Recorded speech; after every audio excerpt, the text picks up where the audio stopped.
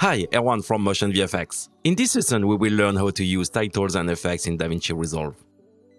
You will find all the titles and effect components on the top left in the Effects tab. In this tab, you will find the video and audio transitions, but also the titles and the generators, the various effects and OpenFX. And to conclude, the audio effects. Let's start with the titles. There are various kinds of titles provided by default with DaVinci Resolve, and titles from third companies like MotionVFX. You can preview all the titles with their animation by skimming the cursor over the thumbnail. I will drag and drop the basic titles on my first clip.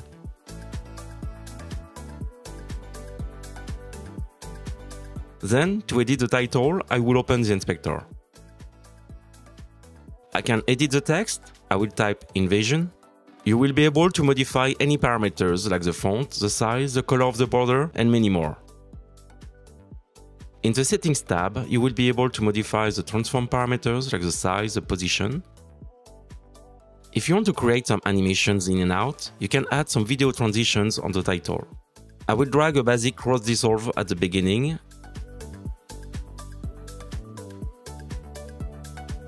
and the second one at the end. I would like to play it in real time, but it's not smooth at all. To be able to read any title or effect in real time, we will need to use the render cache feature from DaVinci Resolve. To do so, we will have to go to the playback menu and select the render cache. Inside, you will have the choice between None, Smart, and User. I will select the second option, Smart. As soon as I've clicked on it, a red line appears over my project. Red line means that the project is not rendered yet. But if you don't touch anything during 5 seconds, DaVinci Resolve will start to render, and the line will become blue. Once it is done, we can play the clip and get the effect in real time.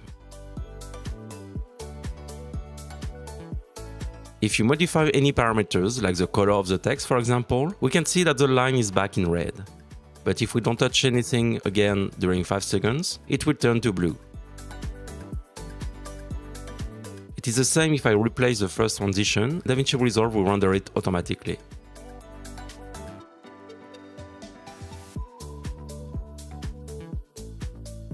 So what is the difference between the option Smart and User? If you open the project settings, in the master settings section, there are many useful options. First, you can define the delay before DaVinci Resolve starts to render the cache. By default, it is set to 5 seconds, but you can modify it. For example, I can set it to 1 second to start the render faster. Below, you will be able to customize the settings for the user mode. You can select independently if the transitions, the composites, or the fusion effects will be rendered when the user mode is selected. For example, I can say only transition will be rendered in cache when I'm in the user mode.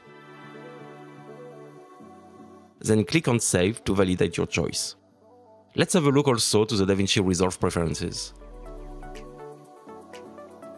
On the User tab, in the Editing section, you can set the default duration of the still frames, transitions, and generators that includes titles.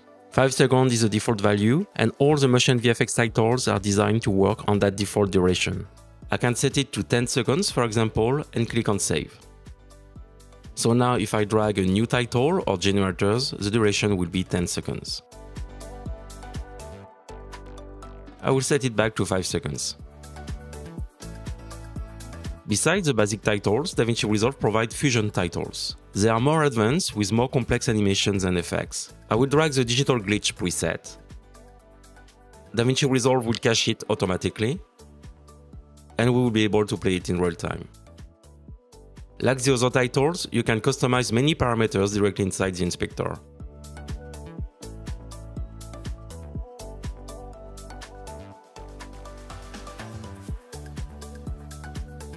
But as it is a Fusion titles, you can go further by clicking on this little icon. In fact, you can edit all the Fusion titles in Fusion. So I can open the group where all the components of the titles are. I will select the Prism Blur effect. And in the inspector, I will boost the chromatic aberration.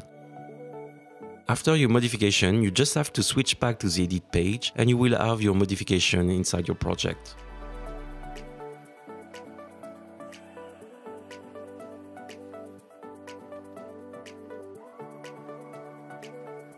Besides the default titles provided by DaVinci Resolve, you can import titles pack from other companies like MotionVFX. There are some free or paid packs available on the MotionVFX website. All these packs will offer a large choice of high-quality cinematic titles to your project. All the titles are fully customizable. Let's bring one title from the M-Title film pack.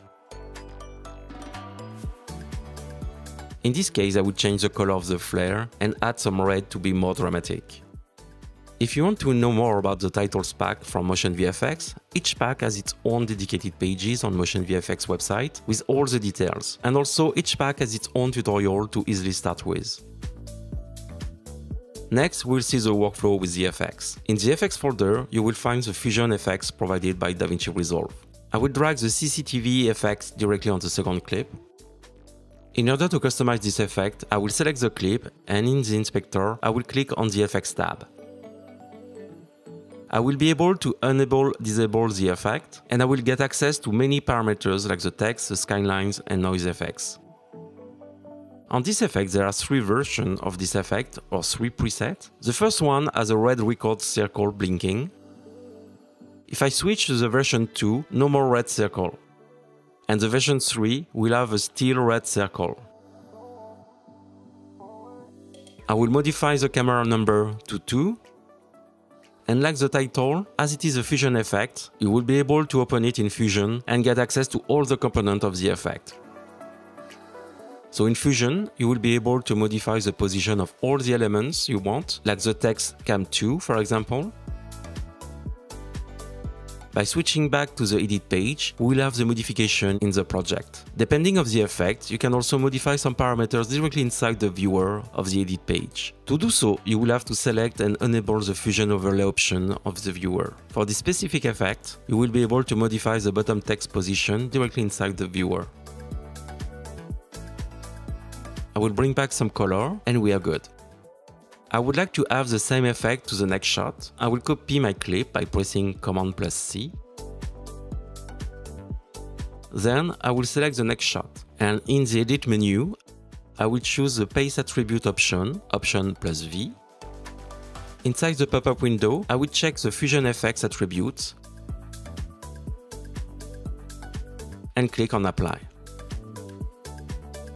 And to conclude, in the inspector, I will change the camera number to 3.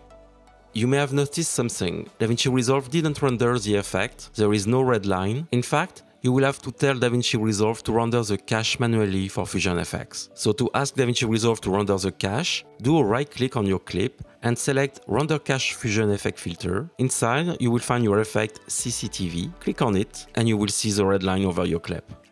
I will do the same for the previous clip.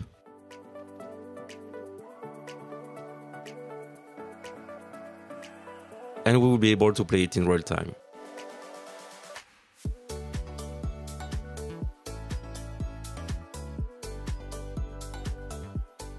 Like for the titles, you can boost your effects library with effects from other companies like MotionVFX. With the M16mm pack from MotionVFX, you can stylize your video clips and add a retro vibe to your edit. This time I would like to add the same effect to the last 5 clips of my project. I could add this effect one by one, but as soon as I will change on one clip, I will have to do the modification to the other 4. There is an easiest workflow, and for it I will use the adjustment clip effect. A good tip is to click on the star, so the adjustment clip will always be in the favorite section, ready to use. So the adjustment clip, it's like the adjustment layer inside Photoshop. It means that you can add any effects on it, or do some transformation, and all this modification will be applied to the clips below. So I will adjust the duration of the adjustment clip to cover the 5 videos. Then I will apply the preset 23 to it. All my clips have the same effect applied on it, very simple and easy to use or to modify. Of course, inside the inspector you can modify almost everything. The only drawback using the adjustment clip is the fact that Blackmagic Design did not integrate the adjustment clip inside the render cache pipeline, even if you select the effect in the render cache fusion effect filter. To enable the render cache, you will need to convert it in one compound clip. Once converted, the render cache will be activated. Besides the render cache, there is a second workflow which can be very helpful. You can use it when your effect is done and you will not modify it. First, I will select the adjustment clip and the clip below and create a compound clip. Then, I will do a right-click again and select the Render in Place option. A pop-up window will appear where you can choose all the quality options for the render. You can choose the format, the codec and the type. You can also decide to include enders in case you may add transitions. Then I will click on Render. You will select the destination where you want to add your render file and click on Open. DaVinci Resolve renders the effect and automatically add it inside your project. So you will be able to play it in real time like a regular video clip. But what is really great about this workflow is the fact that if you need to do a modification of the effect, you just have to do a right click and select Decompose to Original. So it will switch back to the compound clip, and you can also decompose the compound clip by selecting Decompose in Place. Last point concerning the effects, in DaVinci Resolve you can use FusionFX, but DaVinci Resolve is also compatible with OpenFX plugins. The great advantage of OpenFX plugins is the fact that they are very responsive as they are using optimized algorithms for GPU and CPU. So you will have a great feedback using blurs, colors effects, distortion, skiing and many more. Let's add some lens flare to our shot. Like FusionFX, OpenFX can be controlled directly inside the viewer. You just have to activate the OpenFX overlay option. You can modify the position of the lens, but also the size. The effect is very complete as you can switch between some presets. And also you can modify each component individually. I would like to remove the car and the man on the right, so I will use the mirror effect. I will add it to my clip. In the inspector we can see the two effects, lens flare and mirror. The mirror effect is below, so the mirror effect takes care of the lens flare. If I modify the mirror effect, we can see two lens flares. To resolve this, I will change the priority of the effects by clicking on the up arrow. The mirror effect will be the first in place to be processed, then the lens flare. So I will modify the mirror effect, it doesn't modify the lens flare anymore. Last informations concerning the OpenFX plugins. You can add many plugins. If you have problem with one, like crashes or you have too many plugins, you can easily manage and clean your library. Go to the System Preferences, and inside the Video Plugin section, you can decide to enable or disable any plugins. In this case, I've got only one. I will disable it and click on Save. You will have to quit DaVinci Resolve and relaunch it. When you reopen DaVinci Resolve, in your library the plugin is not here anymore. To know more about titles and effects in DaVinci Resolve, don't hesitate to look at our dedicated tutorials on each M-title and effects pack on our YouTube channel. Thanks for watching, ciao ciao, bye bye.